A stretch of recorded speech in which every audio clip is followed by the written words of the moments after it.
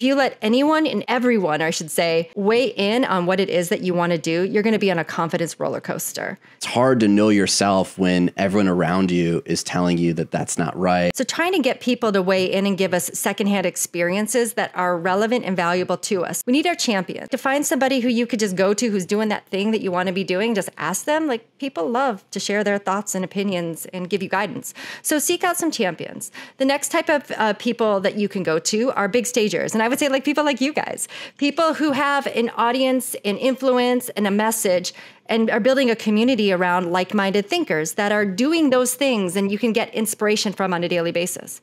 The third group of people we have are no-choosers. And these are just the people, like our mother-in-law, the sister, like the people who are a little bit skeptical about our dreams and the validity of them.